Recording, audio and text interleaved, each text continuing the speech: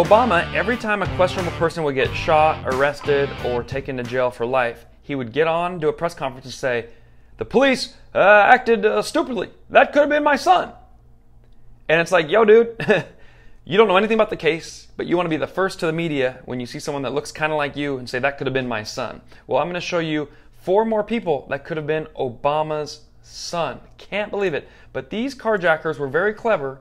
I want you to watch out for this so it doesn't happen to you, especially if you drive like a nice car. Like you're in a Porsche SUV, you're going to a gas station late at night, you're thinking, everyone's equal, everyone's safe, this is totally fine. Oh, these could be Obama's sons. Watch out. A Cleveland attorney who did not want to be identified says he was getting gas at the Shell station on Hilliard Boulevard in Rocky River and decided to grab a couple of items from the station's carryout. He did not notice a sedan that pulled into the station and then backed up, parking unusually close to his 2019 Maserati SUV. Came back out, and instinct said something was wrong, but I didn't follow my instinct. It soon became clear why the 4 teens in the sedan parked so close to his vehicle. One of them slammed the door into my car, and I was stunned. I got back out, and with that he pulled a handgun, stuck it to my stomach, and said, "Your car or your life." Surveillance video shows the longtime lawyer struggling with the gunman, who quickly grabbed his keys from his pocket.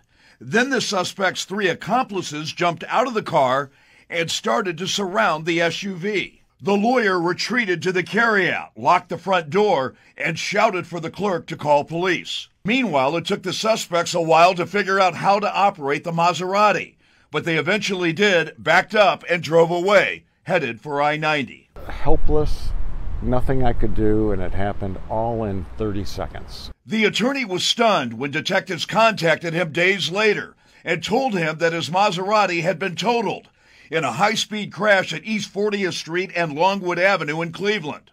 It turns out the suspects thought that a security guard who was following the SUV was an undercover police officer, so they sped away, smashing into 4 cars and a utility pole before fleeing on foot. There was no purpose to this crime. They didn't gain any value. They were joyriding.